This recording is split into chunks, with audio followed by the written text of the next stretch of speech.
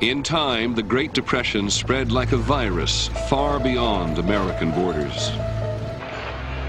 Hunger marches, signs of the political times. Les charitables ont créé en plein centre de Paris cette soupe populaire. In Germany, the situation was becoming dangerous. The Depression only made worse the already harsh conditions brought on by Germany's loss in World War I. There was real poverty. There was mass unemployment. And because of this, there were protest marches, demonstrations, street fightings. The unemployed people, they walked through the town and they shouted slogans, give us bread, give us work.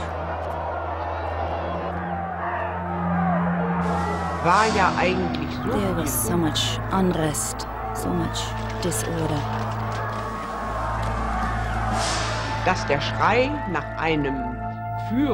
We needed a powerful leader, a powerful man to lead us out of it.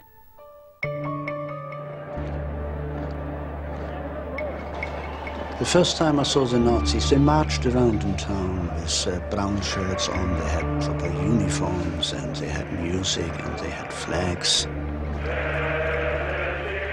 And I remember how it impressed me, something military. And we children, we ran along them and tried to sing their songs. The leader of the Nazi movement knew instinctively that Germany's suffering was his opportunity. Adolf Hitler told the demoralized Germans that he could cure what ailed them.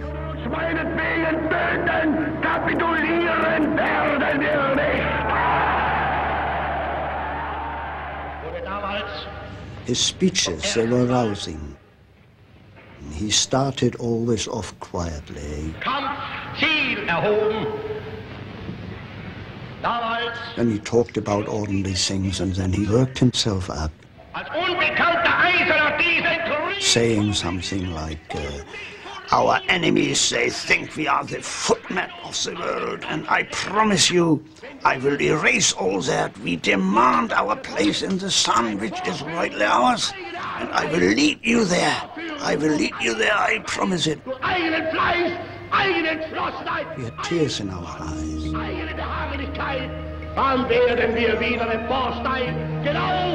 In 1932, Hitler's rapidly growing Nazi Party took 37% of the vote in parliamentary elections.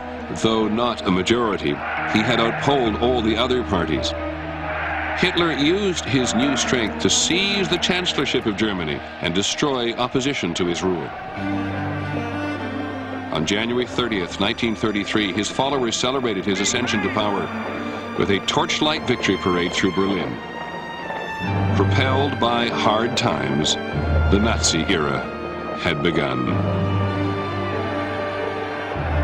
The procession moved on through the Wilhelmstrasse. Martial music could be heard.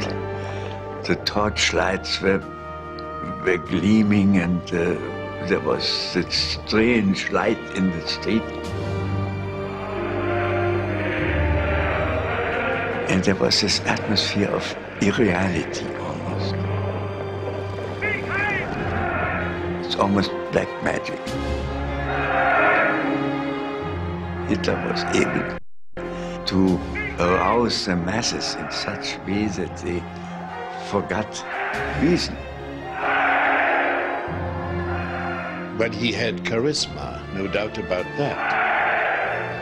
And he promised the people that they would get work. People were desperate, you see. People being desperate